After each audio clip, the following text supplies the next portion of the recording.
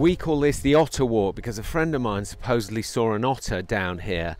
I've never seen an otter, but optimistically, the name has stuck. I've probably been down here hundreds of times during lockdown.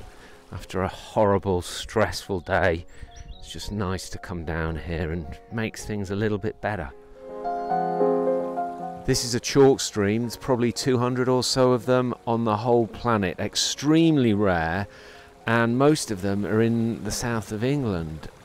Really pristine habitats for wildlife, although a lot of the other ones have actually struggled due to over-abstraction. But this one is doing really well. Well, I admit I've become a bit of a bird bore. Come down here, shout out to the kids, oh look, there's a little egret. But they do actually know some birds now. Proper homeschooling.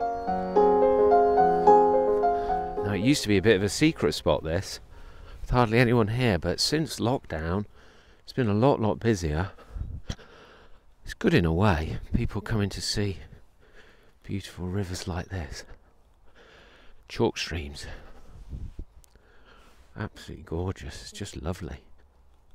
In the summer you get loads of swallows and swifts feeding, and I saw a barn owl once, like a silent ghost going for its prey, and I sat and watched it for 20 minutes or so.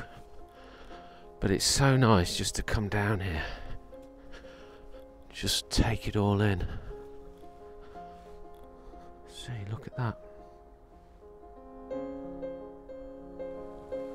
Beautiful.